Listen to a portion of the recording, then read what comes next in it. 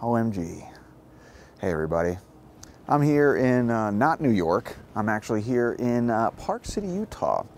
Thought I'd make a little trip here. Well, I didn't think I'd make a little trip here. I actually came here for Thanksgiving to meet up with some family from Nicaragua who lives in Utah. You know, a handful of them, which increased the Nicaraguan population of Utah by 100% by moving here. And it's kind of cool. We got to visit, hang out in Park City for a bit. So I'm going to do a little walk real quick of Park City, Utah, which is a very cool historical little town here. Very good skiing and everything. Not going to be doing anything of that today, but just so you guys know, before we start, if you could, please check out the Patreon. Huge help. Helps fund these things, all that stuff, improve the quality, you know, that whole thing. Also, you know, give it a little like, give it a little thumbs up. We're in Park City, for God's sakes. It's an amazing place. And also, too, subscribe. That's a big help. Hit the little button. Not that hard. All this helps boost the analytics. Very important, or so I'm told. I'm going to go to my grave not understanding what any of this stuff means, but you know what? Doesn't matter. Anyways, I'm going to make a quick walk down Main Street here in a second with my brother Silvio, who's manning the camera. Silvio, how you doing? Doing great. I believe it. I believe it. With the enthusiasm like that. You ready to walk this little Main Street area here? We're getting some weird looks from all the people who live in these $1 million houses, but what do you think? Should we walk down here? Let's do it. All right, well, let's do it. So, real quick, before we start, we're actually walking away from a little house called the Nicholas Rowe House, which actually built in 1884 and was added onto. You can actually see where it was added onto a second story back there. You don't need to, I'll get it in B-roll, don't you worry. You keep it on this mug, all right? But that house is actually built in 1884, which is ironically the year that Park City was incorporated. Here we're actually walking by a house called the Durkin House, which was built in 1901. Interestingly enough, now the background of Park City is mining. This was a mining town. That's one of the most important mining towns in the United States. They mined silver, they mined lead, zinc, and gold actually. So when you hear of all the prospecting and all the, in the second half of the 1800s and people rushing out to stake claims and things, this was one of those towns. It wasn't incorporated until 1884, however. So this house, the Durkin House, was actually built in 1901. And the reason it was built in 1901 was because before that, men had to live in houses, boarding houses. Single men had to live in boarding houses near the actual mines. In 1901, they said that people could live in the actual town, and that's the town of Park City. So in 1901, they actually built these different little boarding houses in town for these people. So we're walking down Main Street. This is Main Street. Go figure, it's the principal street here in town. You can see the little stairs and stuff. Check this out, Sylvia over here to the left. Little stairs that go up and, you know, go to different streets that run parallel to Main Street here. So anyways, we're walking down Main Street. A little history here. So the first people to actually head down to Park City or pass through this area were actually the Mormons. The Mormons, a man named Brigham Young. If you guys know who Brigham Young was, he was actually the successor to Joseph Smith, who started the Mormon religion, actually in New York, upstate New York. He actually, you know, had a vision. You know, he had to translate these tablets, but he's actually murdered, believe it or not. He was murdered in jail. And, you know, a lot of persecution there. So as a way to kind of get out of all that persecution, Brigham Young led a bunch of Mormons out of the east into the west. And they came here and actually passed just north of where Park City is in 1847. In fact, they didn't actually allow mining within the Mormon community because they didn't want a bunch of Gentiles coming over here and ruining everything if they found anything. So the first people to actually start mining here were actually soldiers. They were sent here. A man named O'Connor, a colonel, was sent here with a bunch of men. They set up a little fort nearby, and they were the first ones to actually start mining for any kinds of minerals, right? So the first minerals were actually found in 1868, right near here, and they found it. And because there was a storm brewing and all this stuff, they put a flagpole there with a bandana hung from it as a way to stake the claim for the next year when they could start mining it. And it was called Flagstaff. Flagstaff Mountain, that's a cool fact, right, so? It's pretty cool. Thanks, man. Also, check it out, this is cool, Treasure Mountain Inn. So this dates back to the 1960s. So the first half of the 1960s when skiing started to take off here. Skiing started to take off in the early 1960s because mining had dried up here. So this was mining town from the 1800s all the way until the mid-1900s. But once the mining dried up, this town became pretty much a ghost town. In the 1950s, this town was a complete ghost town. And as a way to kind of revitalize the town, you had basically the mining interest turned to skiing. This is the Wasatch Brewery, the brew pub. We ate here the other day, right, Sal? I was. It's pretty good, right? Beers. All right, let's keep walking. How you doing over there? Is the lighting okay? Messing with a little bit. All right, let's keep messing with it. It's gonna be a little tight here, says, don't worry, I'm gonna get some dirty looks, but whatever. I think people are more impressed that someone's actually filming here. So this, just so you know, is a small, pretty small town. I think it's like, I don't know, a handful of, like 8,000, 7,000 people live here. But obviously there's a lot more tourists than there are people who live here, especially when it starts ski season. So I was telling you guys also too, this is a mining town. Some of the main mining, I guess, interests here. In 1872, you had the actual Ontario mine that was founded here in 1872. And that was one of the principal mines that operated throughout. It was actually one of the biggest ones here in Park City. The next one came in 1892, and it was called the Silver King Mine. Interestingly enough, that mine was started by a guy whose wife became the Silver Queen because he died 2 years after basically having it, you know, buying into it. He died 2 years later, and she basically was the one who reaped all the rewards. This is the Egyptian Theater, one of a good example of Egyptian revival architecture. This was built in the 1920s. This theater actually kind of replaced what was already here. There was a Dewey Theater here from the 19-teens that the roof caved in, so they remade it to be an Egyptian theater, like Egyptian looking. One of the reasons why they turned to Egyptian revival architecture around that time was because King Tut's tomb had just been found. 1922, so people were super excited about that. Some English dude found it over in the Valley of the Kings, and everyone was so excited about finding this tomb that people were like, oh, let's make some Egyptian architecture. So they made this theater, and in fact, this is actually a very important venue for the Sundance Film Festival. So a lot of famous people come here. Maybe I should try to find a job here, huh? I don't know. The theater, one of the many venues of the Sundance Film Festival, which, by the way, was started actually in Salt Lake City and moved here a few years later because they were having trouble bringing people here, or bringing people to the festival. And as a way to attract, I guess, visitors and attendance to the actual festival, they moved it to beautiful Park City. Ah, smart. Yes, and you know Robert Redford was actually involved in that, so did you know that? I don't know. You know who Robert Redford is? I do. What movie was he in? Castle. I never saw that. Castle. Yeah, there you go, Last Castle. He was also in Butch Cassidy and the Sundance Kid, which is what he named the Sundance Institute after. And the Sundance Institute actually was like involved in like, you know, like grooming directors and filmmakers. It had a big role in getting Quentin Tarantino's career off the ground. Sexualized Videotape was a movie of Steven Soderbergh that premiered at Sundance in 1989. So it became a very important festival. So every year in January, this whole area gets taken over by all these celebs, you know, fancy celebs. They come and take over this area. It's very fancy. But yeah, you know, dozens and dozens, hundreds of shows and movies and things premiere here all the time. Movies like Reservoir Dogs premiered here. Yeah, Reservoir Dogs. Other stuff too. You know that movie, right? I do. I don't want to get run over by a car, but you can see a good view down of Main Street here. There's a nice little Main Street. Hell yeah, bro. Yeah. You asked me if I was YouTubing. That's probably one of the more embarrassing things that's ever happened to me in my entire life. Another thing that helped boost this town is actually the Olympics. The Olympics, which actually started in 2002. I'm sorry, the Winter Olympics, which hit Park City in 2002. They actually secured the games in 1995. And they were trying for a very long time. And so in 2002, the actual games came here, and it boosted the town a lot, obviously. And in fact, they actually got in trouble. The IOC got in trouble because they were given a lot of gifts by the Salt Lake Committee to try to get them here.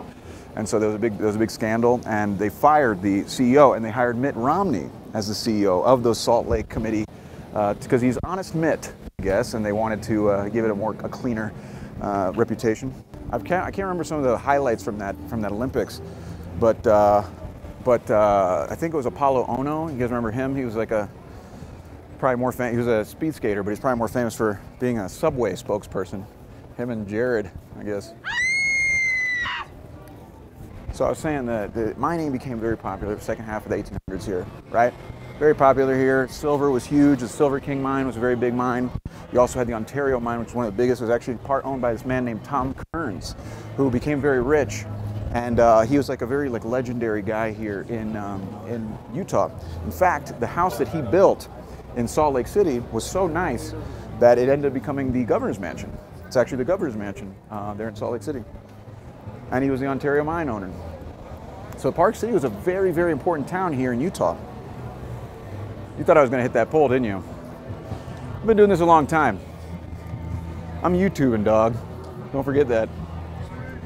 So this is kind of cool. This is the post office here. So this post office has been here for a very long time as well, 1921. It doesn't look the same as it used to, but it's been here for a while.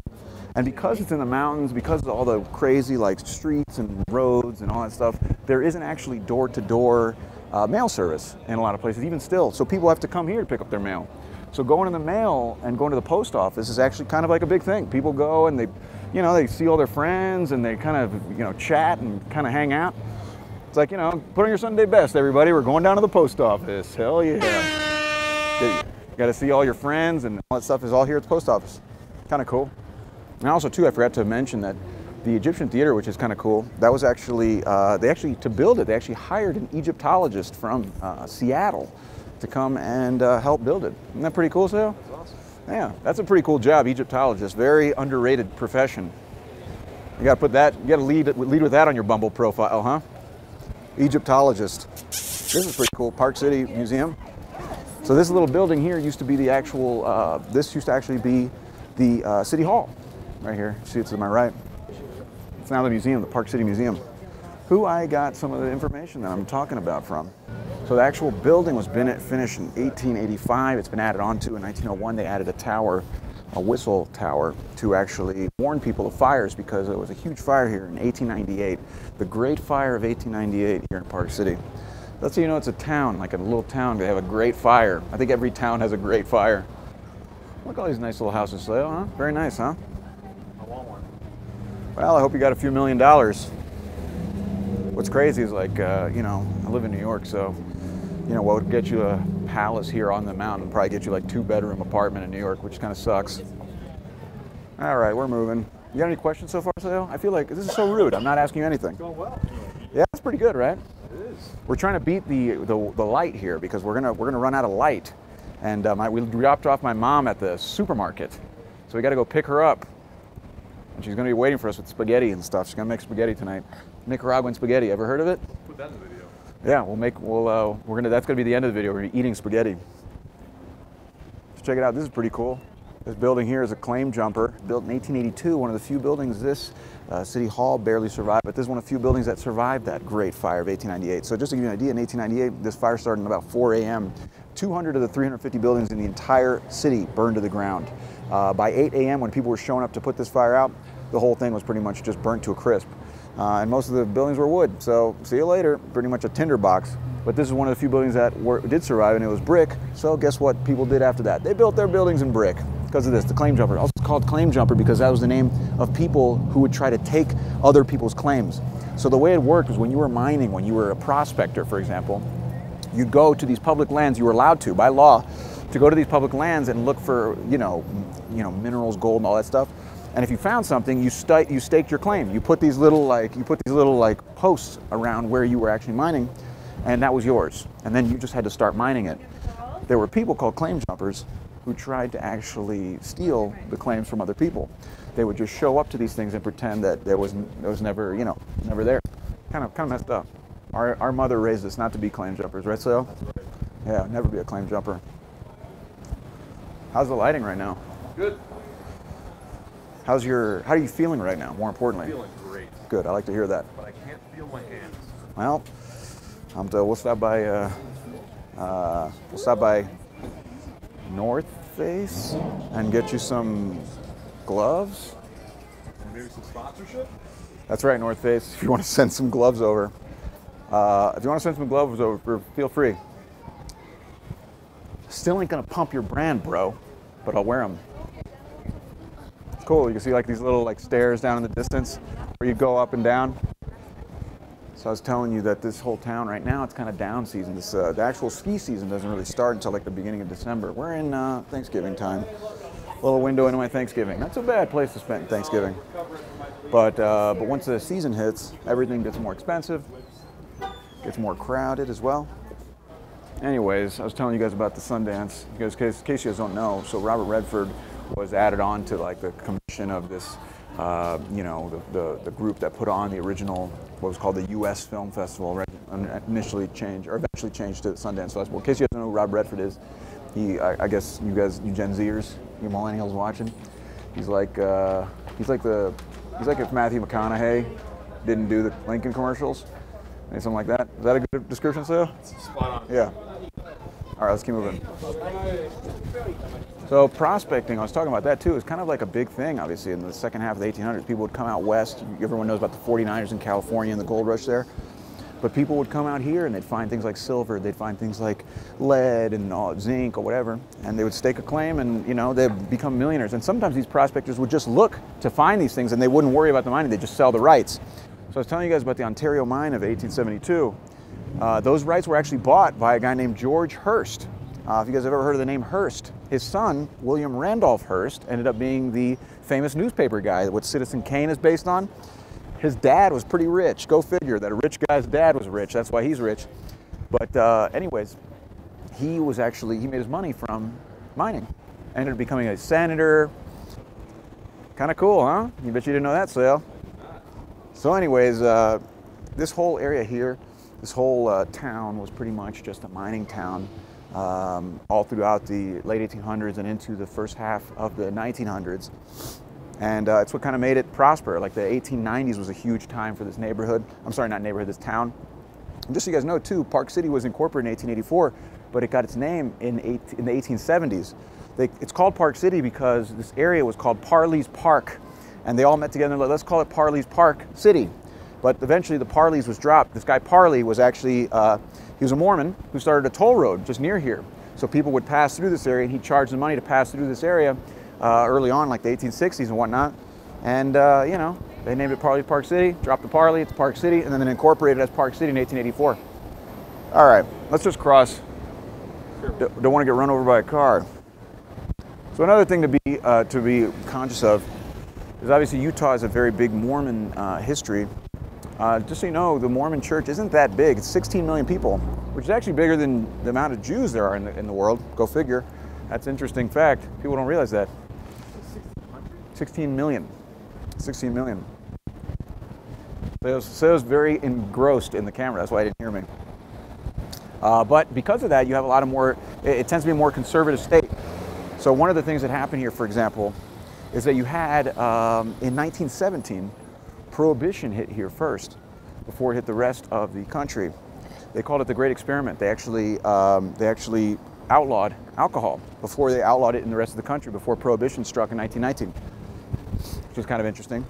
And up until recently, actually, there was actually laws here in Utah about selling what they called near beer, which is like 3.2% alcohol by weight, which is not as much as regular beer. So people like Budweiser would have to make these types of beer for places like Utah where they would sell it. And I don't think they sell alcohol on Sundays. And actually here in Utah, Utah actually runs, the state run, the liquor is all state run here. So when you go to a liquor store, it's all like a monopoly of the state. It runs the liquor and beer distribution here. You want to go on this side, so see this?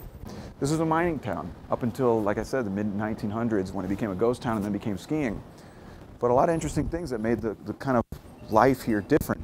In fact, there was a lot of different types of people here. There was actually English, Scottish, Scandinavian, Chinese. There was a good amount of Chinese people here because a lot of them came over to build the railroads, and the railroads were built here out west, and then when they were finished with the railroads, they had nothing to do. So they would look for things to do, and they came here. It's actually a mine. So there was actually a decent-sized Chinatown that was actually destroyed in the fire of 1898. All right, let's stop here real quick. Actually, no, let's keep moving. Let's keep moving. What am I talking about? I'll show you guys. This is a good view back here. We can end at this bridge right there. Check it out. Hey, don't you dare leave me ever again. You hear me? All right. You know what's funny is like we've been walking through and everyone's been like looking and like seeing me with this camera, and like what's going on? Who is this guy? In New York, you could walk with your pants around your ankles and no one looks at you.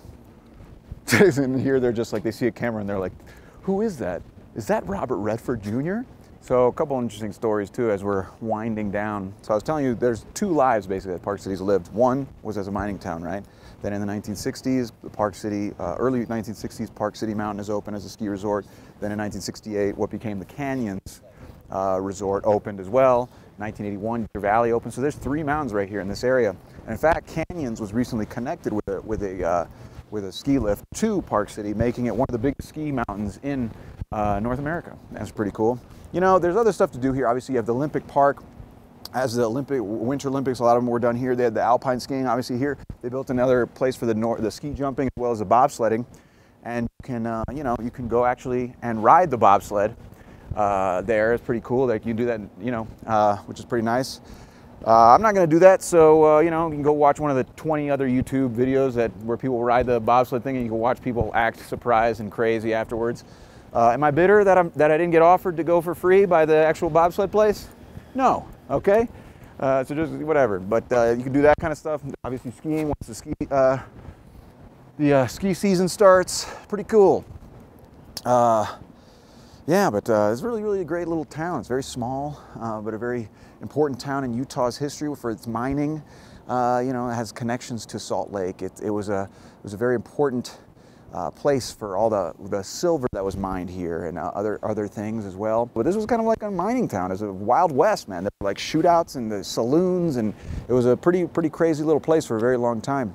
Then it became a ghost town in the 1950s. Not really a ghost town, but there wasn't that many people here. You get it.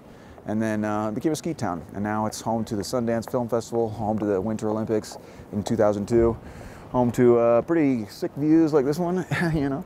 Yeah, that was a pretty good little walk. So we covered a lot, huh? Feel good. And our mom is still waiting for us at the supermarket. She's probably sitting on the curb freezing. Hopefully she doesn't get hypothermia, and you know, I have to start a Kickstarter for her hospital bills. I don't know why I'm talking about this. This is terrible and dark. But yeah, we're right next to one of the ski lifts. I don't know, man. What do you think, so? Do you think we covered everything? This is good. This is a good view? This is great. Am I too dark? I think it's just the sunset. Oh, okay. All right, well, whatever. All right, well, that's pretty much it, guys. If you liked it, check out my other videos. I try to bounce around and do videos where I go. I like to learn about the history and things like that, so it's not a chore. I do it because I love you. Oh, dinner time. Anyways, yeah, if you guys like the video, you know, like it, the freaking, you know, thumbs up. Also, too, subscribe. It's huge. Subscribe. That helps the analytics. You know, the little analytics. Oh, and also, please check out the Patreon. Helps fund these things. Helps my mom afford the pasta that we're gonna eat tonight. We're living in a shanty town. We're staying in a shanty town at the side of one of the old mine tunnels, and so we want to make our way out from that. But anyways, that was pretty much it. Pretty cool town, Park City, Utah, baby. Gonna go mix with all the Utahns, as they're called, and the Parkites, as they're called. Go read the Park Record newspaper, one of the oldest papers in Utah. You know, also too, this is one of the first towns to have lighting, street lighting, electric street. Okay, well, I'm just rambling and babbling, per usual, as the kids say. What am I talking about? All right, well, that's pretty much the video, guys. I hope you enjoyed it. I'll see you later. Sick.